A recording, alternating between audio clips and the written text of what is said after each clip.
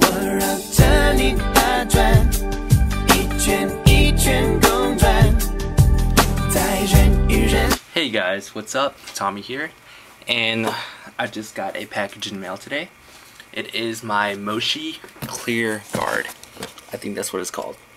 I had no idea that they'd send it in this huge box, because if you guys know, the Moshi Clearguard, it's not that big.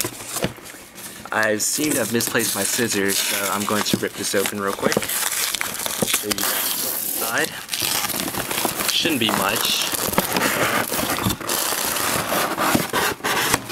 If I'm not moving over.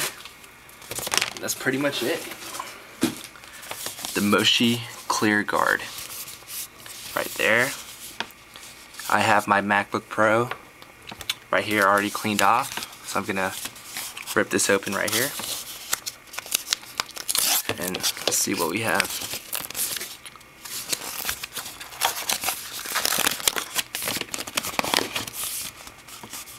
Yeah, right off the bat it feels really thin.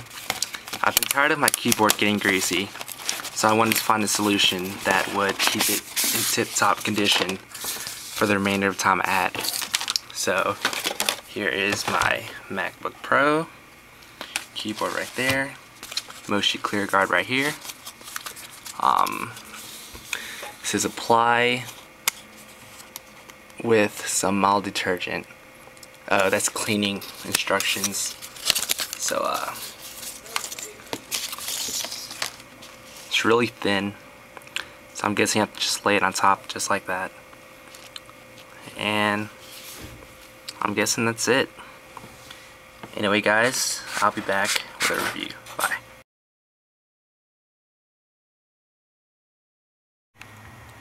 Hey guys, what's up? So I've been using this thing for about a couple of hours now, and I know that doesn't constitute a full review, but I wanted to give you guys some more quick thoughts about this product. As you saw earlier, this thing just laid on just like that, and just right off the bat it's really thin. Typing on it was a breeze. There was no getting used to. Well, there wasn't much there. It feels kind of weird when you start typing on it at first, but after a while, I mean, you'll be fine. Just knowing that your keyboard is protected is basically the comfort in typing on your MacBook keyboard. The Clearguards that I purchased it just says Clearguard MB, which means Clearguard MacBook. It works for the unibody 17-inch MacBook Pro, 15-inch, as well as the white 13-inch and 13-inch MacBook Pro, as well as the MacBook Air. I did buy this off of Amazon. As you guys saw earlier, the huge box that it came in. Have no idea why it came in such a big box, but you know, I'm happy that I got my product, and I'm just happy that my keyboard is protected. I don't know if you guys can see on camera, but I do have a few oil stained keys that I tried to clean off as best as I could, but hopefully this thing going on here will protect in the future. I'm gonna be using my laptop for college for quite a while after this, so I want like the most protection that I can get. As of right now, I have the I'm still using the black see-through satin spec case for my 15-inch MacBook Pro, and that's working wonders. A